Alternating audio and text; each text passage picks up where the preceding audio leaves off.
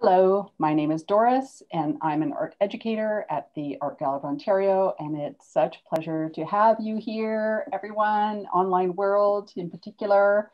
Uh, we are going to do a senior social talk, and I want to now introduce you to two people. Voila, hello. With me today is Anna and Abigail. Anna, wave hello. And Hello. Abigail. Hello. Yay. All right. So here we are. And actually, this is a kind of a unique talk today because all of a sudden I'm looking at the front of our AGO, this Frank Gehry, build. And if you've been inside, I'm assuming both you and Anna, Abigail and Anna, you've been inside, right? So that, Yep. yeah, the Galleria Italia, we call it. And it is ironically, what do you think? Very much like a canoe, the inside of a whale. But regardless, there's some kind of nauticalness, I think, about this structure and this particular part of the AGO. So that kind of, yeah, fits in nicely with our theme today. And I do want to begin with a land acknowledgement. The Art Gallery of Ontario operates on the land that is the territory of the Anishinaabe Mississauga Nation and was also the territory of the Wendat and the Haudenosaunee. The Dish with One Spoon Wampum Belt Covenant is an agreement between the Haudenosaunee Confederacy and the Anishinaabe Three Fires Confederacy to peaceably share and care for the resources around the Great Lakes. Toronto is also governed by a treaty between the federal government of Canada and the Mississaugas of the Credit Anishinaabe Nation. Toronto has always been a trading center for First Nations. Very important. So I'm actually going to go back one moment. All right. So people know now I like to start off with a couple of words. And today the words are float or swim. And I'm going to say right away that for me, I'm not a strong swimmer. I'm not even a great floater. But in this sort of topic of nauticalness and these two words, float, swim, I think it's important because imagine yourself like, in a body of water, even if it's a swimming pool. And I don't know, you have to kind of imagine like, how far can you swim? Do you need to float in between? Are you going to have enough energy to come back? So, Abigail, for you, float and swim, what do those words mean to you? Well, like you, I'm not a strong swimmer, but I love to float. And one of the most relaxing things for me is to float on my back so that I can just look up at the sky and just be surrounded by the blueness and watch the clouds go by. And it's just a lovely feeling to be held up by the water and just lie there. It's lovely. Thank you, Abigail. Anna, how about you? Well, I liked what Abigail said. I agree. Float to me is a very peaceable concept. I actually am a very good swimmer and a very strong swimmer. I'm not a distance swimmer, but I love being in the water. I feel very safe in the water.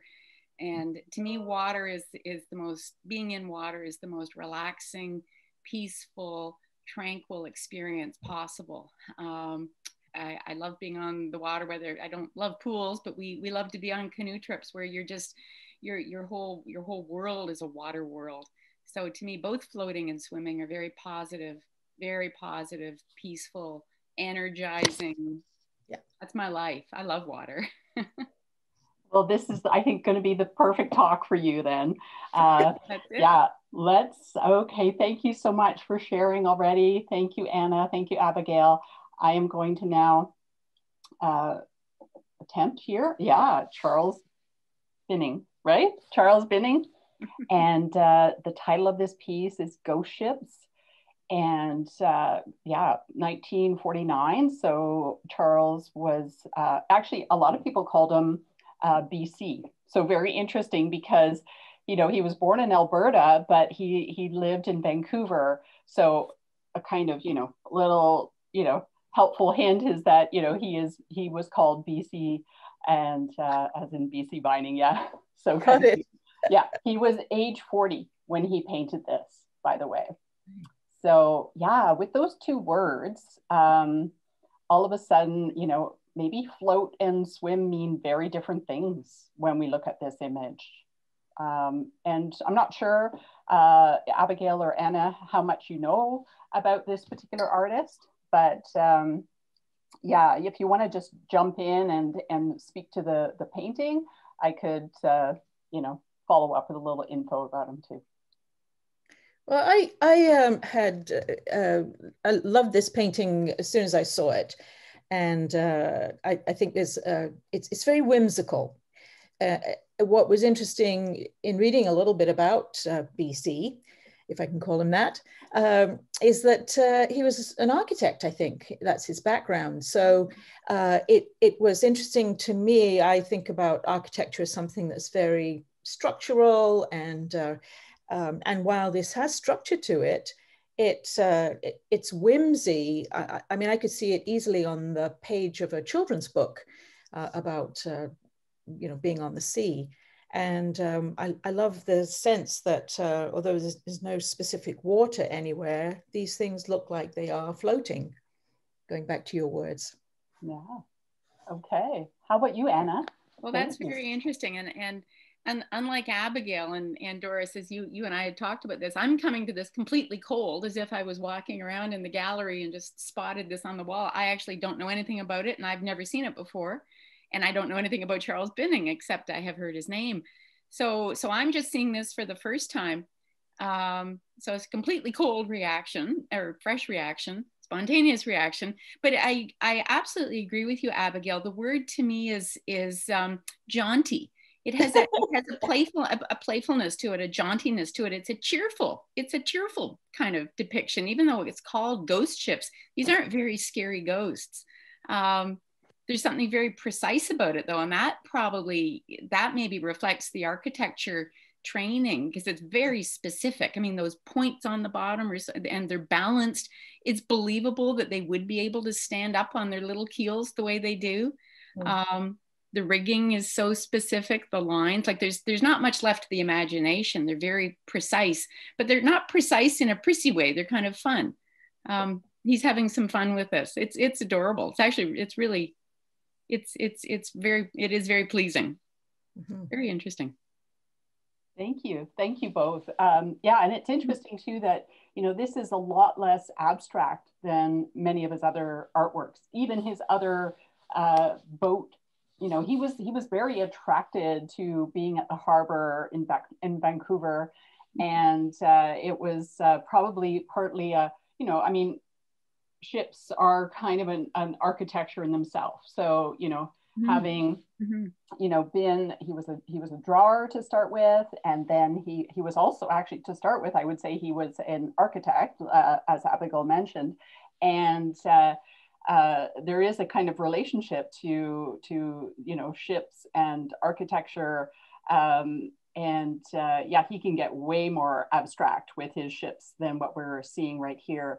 And all of a sudden, the wonderful thing about like close looking, and in fact, this is what we're kind of doing, right? We're spending a little bit of time with this, and all of a sudden I'm seeing like cracks in ice that the ships are kind of, sort of caught in the ice in a way. So interesting. So yeah, the longer we spend with these pieces, the more we might see and give to it. And again, yeah, I think that the title Ghost Ships is very,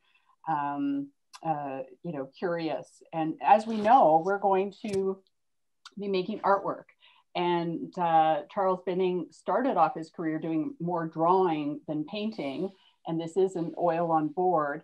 But I think that working on, I believe what we're going to do is work on sort of a darker paper with light, marker or crayon. I think right away that kind of gives it a kind of a ghostly effect. Anyway, if it's good with you two, I'm going to move on to our next artist, because I want to do a big comparison here. even though our focus will be on Charles Binning for our art making. However, Joyce Wieland, are you,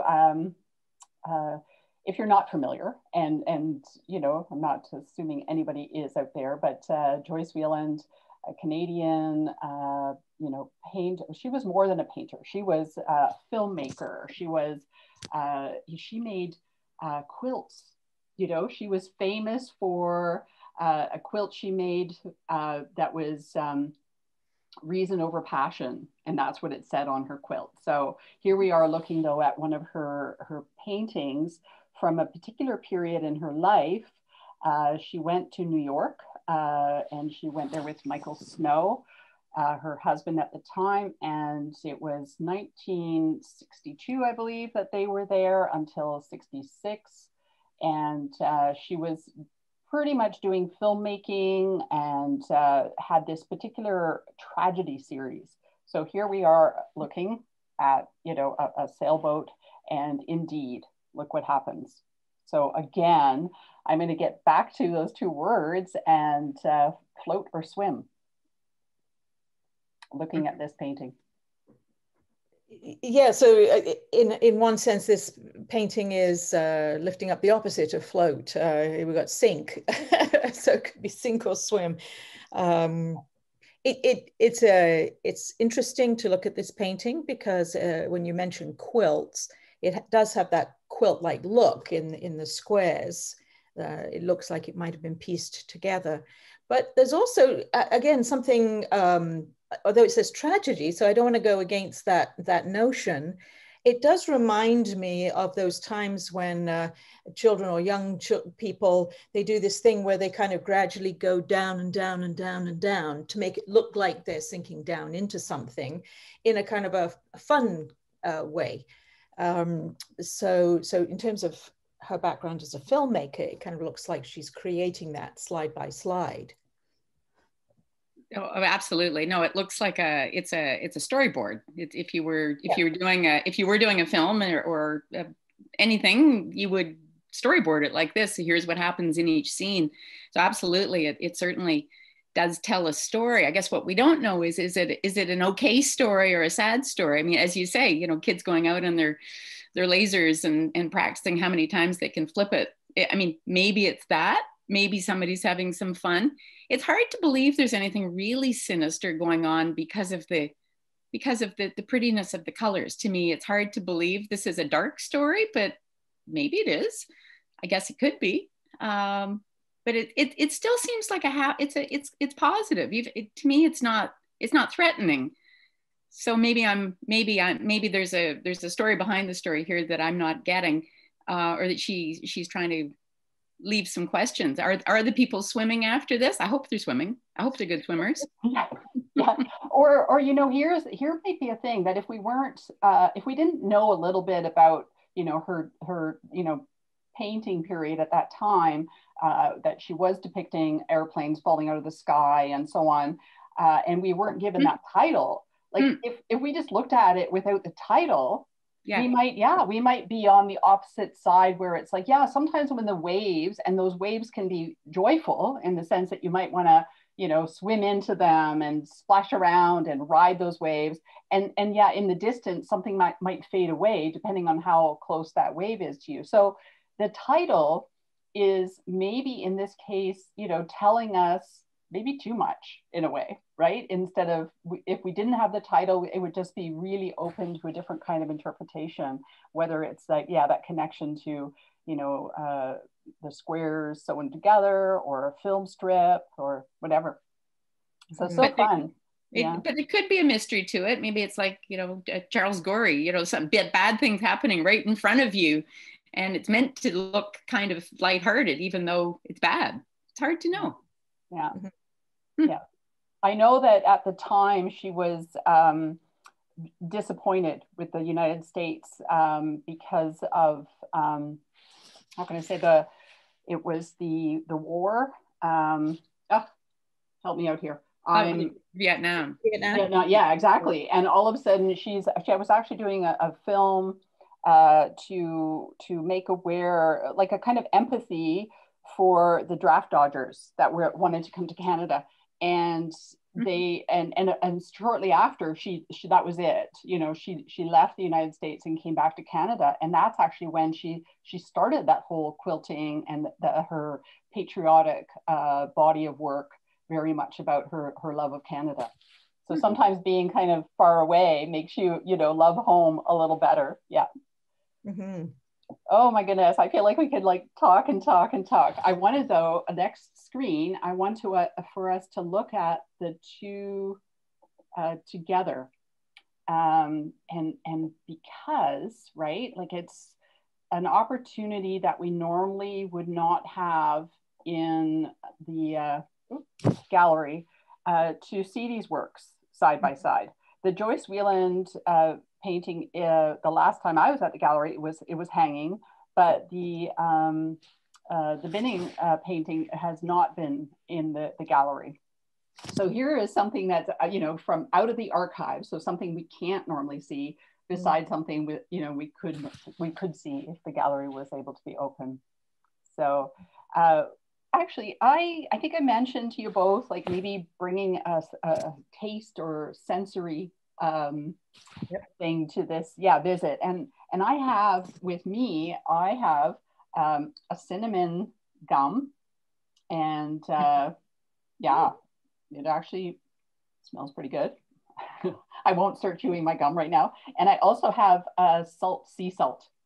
So if you brought anything, it'd be kind of fun to connect the sort of the time of year. I was thinking sort of like cinnamon as being something very, you know, about land, being on land, maybe on a boat, and also about travel. For whatever reason, I think of like travel and cinnamon flavor, and Valentine's for that matter, and the sea salt, just because it's like, oh, if you were out there and you gulped any of that water, if there were, you know, that in itself is a kind of tragedy, right? You think it's all water, you can't. No, salt water. So yeah, let me tell me about what you have with you. So I brought with me, I have a very delicious looking and so far uneaten scone. It's a blueberry cinnamon scone, which I'm really looking forward to eating. And yeah, like you, it's this delicious sugary cinnamony smell. So that's really going to be amazing to eat. But I was thinking similarly of cinnamon as something that we can get because we're able to travel and have cinnamon from other places in the world. And there's obviously a whole history of the good and the bad of all that exchange of those kinds of goods. But certainly cinnamon is such a wonderful, rich flavor, and I love it in any kind of baking. So I don't necessarily think of cinnamon as land-based. It conjures up the idea of ships on the water, and in my mind, probably the old galleon ships when they first were starting to do that cinnamon spice trading long ago. Great connection. Great connection. That's cool. I like. So the other thing I have, which I got for Christmas, is this little tiny jar of preserved lemon. I've never tried it before, and when I opened it at Christmas, I think I've since put it in every dish that I've made since Christmas. It is lemon, if people don't know it, it's lemons that have been preserved in salt. And so I thought it was going to be very, very briny, very salty, but it's actually this wonderful combination of the lemon juice and the saltiness, but in such a lovely combination. And when you open up the jar, the aroma of salt and lemon is amazing. And then adding it into cooking, it just adds a brightness, but also some umami tastes that are, as I say, I think my family will be glad when this little jar's used up because, and I was looking up recipes yesterday on how I can make my own preserved lemon, because it's just such a delicious flavor. But I was certainly thinking about it because one of the aspects of, I mean, like you, Anna, I love water, but I think the water I love the most is the sea. And I think for some reason, Charles Binning's piece reminds me of sea, whereas Whelan's piece reminds me more of lake. I don't quite know why that I have that association, but I think for me, sea, it's not just being in the sea, which I love, but the smell, that lovely ozone brininess. So certainly when I open up the preserved lemon, it takes me to that just very joyful place. So yeah, so those are my two pieces. Oh, your preserved lemons sound great. You can, I've seen recipes for those too. Now you've inspired me with your description of them. Now me, yeah. For me, cinnamon, and my cinnamon today, it's not very exotic, but actually it's something I do love to do, is just a coffee with a cinnamon stick just dunked in it, and it sort of percolates and steeps, and you get this wonderful sort of cinnamon layer to your coffee. But for me, cinnamon is synonymous with home. It's a homey spice. It's not an exotic spice to me. I love to cook. I love to cook curries and Asian food and the rest. And I love throwing cinnamon into those. But to me, it is primarily a homey thing that you have in applesauce or apple pie or a cinnamon bun, which are home and safe and not very exotic. There's something cozy about them. So I don't associate cinnamon with going places, although technically I absolutely understand what Abigail was saying. Totally makes sense. Cinnamon is indeed exotic. To me, it's homey. There's something really safe and familiar about it. It's a very familiar, regular kind of flavor and spice. Salt, on the other hand, is certainly looking at the water, looking at the ocean. That to me is certainly about salt and brine and the idea of being somewhere sort of wild. We love going down to Nova Scotia, and that salt smell is to me the most important aspect of recognizing we're somewhere exotic. We're not home. It's the opposite of being home, that salty smell. So these two pictures to me don't look safe and familiar. They look like ocean. They look wild, or at least the Joyce Whelan certainly has. To me, it does say ocean, and it does say wildness. There's something about the precision of the Charles Binning that I can't quite get to wild from that. I'm still working on that. Thank you. This was great. So nice to talk with you, Abigail and Anna. And we will say goodbye to our audience now. So, all right, online world. Yeah. Thank you. That was fun. Bye-bye.